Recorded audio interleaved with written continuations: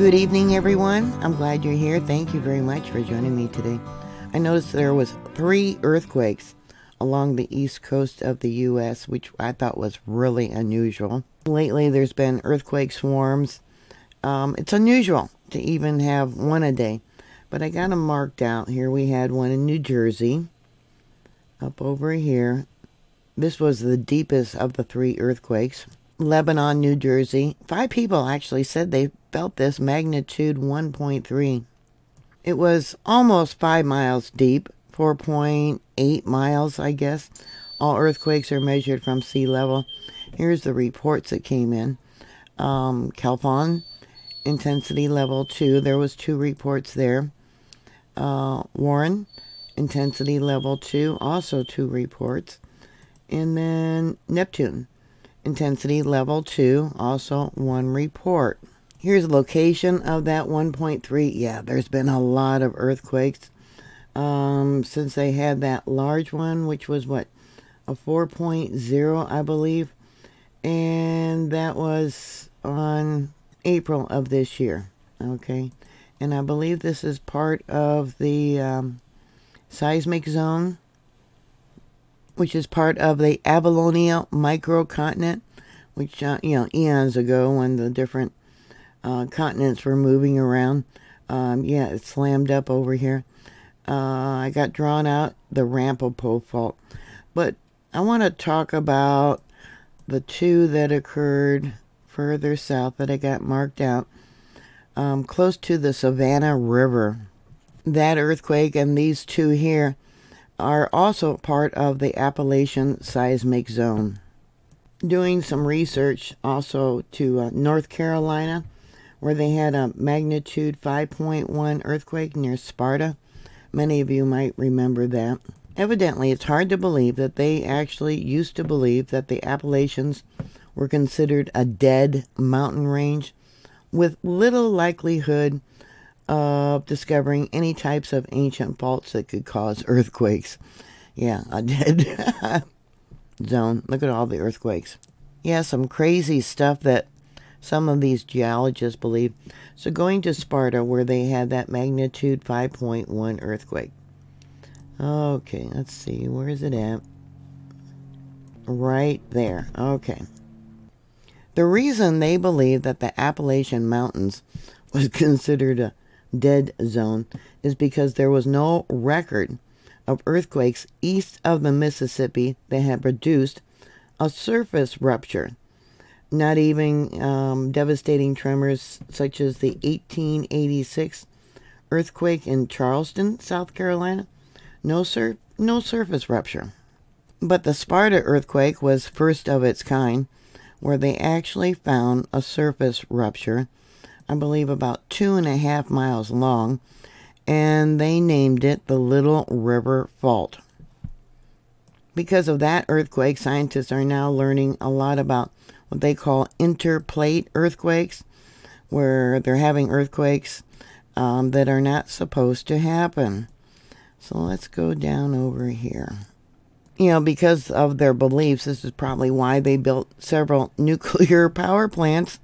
We got one right here. That's the Oconee nuclear power plant.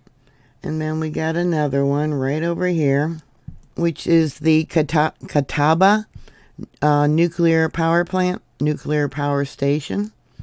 Let's see, we got another one right over here, the Virgil C. Summers nuclear power plant. But what I found interesting about these 3 earthquakes, other than the fact that there was 3 within a very short period of time, is that this first one was classified as 0 kilometers above sea level. And that one was this one right here, a magnitude 1.5. This area 2 has recently been having a lot of earthquakes. I did a report about that, I think yesterday. No, day before yesterday. 4 people said they felt that earthquake. They always try and tell us that earthquakes of a magnitude 2.5 or lower, people don't feel them. But 4 people did feel it. It was given an intensity level of 0, or 3, excuse me. I'm looking at the 0 here. So right at the epicenter there in Greenwood, 2 people said they felt it, intensity level 2. And then further south, North Augusta, intensity level 3. 1 person said they felt that. And then for some reason they got this one here at Greer, intensity level 1. 1 person said they felt that. So the first earthquake was at 5:13 a.m., depth of 0. Then we had another magnitude 1.5 in North Carolina. It was deeper, 6.9 kilometers in depth. That occurred at 12:27 p.m., just after noontime. 6.9 kilometers in depth. So that would be 4.2 miles in depth. No one said they felt that earthquake. And then the third one, let me go back to this. Let me pull it over here. The 1.3. See, that was deeper. So as these earthquakes progressed north, they got deeper.